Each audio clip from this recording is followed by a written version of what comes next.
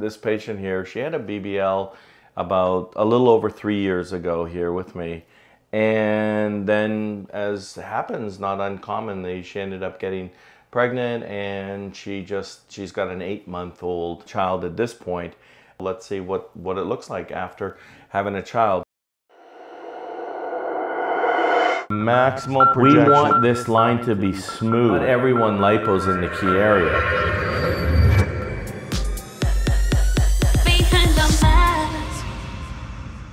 Okay, so I get a question asked quite often, like, well, what happens if I were to have a baby? What's it gonna do to my results?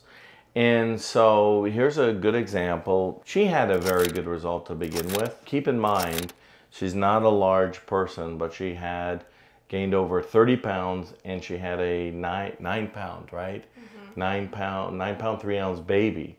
So it wasn't as if she just shot out like a little 5-pounder. I mean, she had a full grown baby.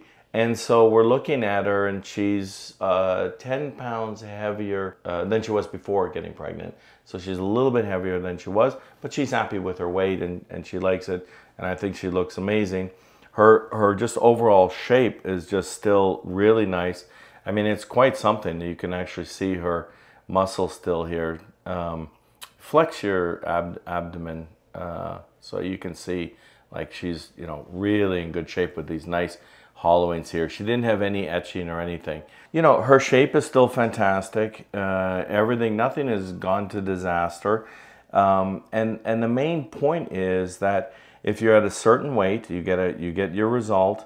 You can have a child to do everything else, but if your weight gets back to close to where you were before, your body is going to go back to about where it was. And that's exactly where she is.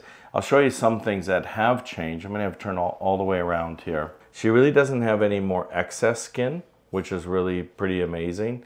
To have a 9-pound baby, and she doesn't need a tummy tuck. She doesn't have, but she's got a little skin looseness. And so we see that afterwards. There's not too much. There's a lot of things on the market for skin tightening, but there really aren't anything that works really well. And I think it's completely unnecessary for her. She was kind of saying, like, oh, I need to get rid of these. You know, you can never get rid of the excess skin we have in this area because we need this to be able to bend. So she feels that she has a little bit more here, and she said, I want to get back to the gym, but I'm you know, I'm looking after 8-month-olds, so it's become difficult for her. You know, the only other thing that we can find other than laxity is that she said, well, this is a little bit deeper than what it used to look like. And I think what she's really saying is she actually has some rectus diastasis. So what is rectus diastasis? Rectus diastasis is just a spreading apart of the rectus muscles. So when she was, you know, before she had a child, she was like this. And then when she got pregnant, they moved apart, or maybe 9 pounds, I don't know, something like that. And then they come back together, but they don't always go right back together. And she said that this line used to kind of come down more with her belly button. And she said, I kind of lose it a little bit now. So things change with the abdomen. You can see she's a little bit more hollowed out here. She's got some asymmetry, not to the fat and to the skin overlying top, because this is all about the same. What it is it's her abdominal wall. And her abdominal wall, the underlying musculature has changed a little bit. You know, that's one of the things when we do a tummy tuck, we go in and we repair the diastasis. We bring the two muscles together. Does she need to have that done? No. I mean, her abdomen still looks fantastic. She noticed the difference. I'm a surgeon, I'm looking here. But nobody is going to be looking at that.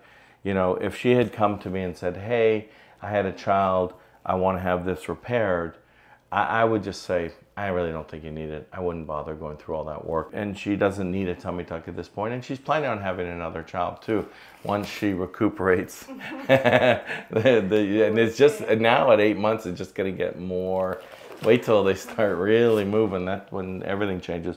You know, it's always been interesting to me over my career as to what happens to patients after pregnancy. And I can tell you many times I've seen different results. Some of them are shocking. I actually had a patient, I think it was 2 weeks ago, that was here that had multiple children, and you know, looking at her breast, looking at her tummy, you would never even know she had one child.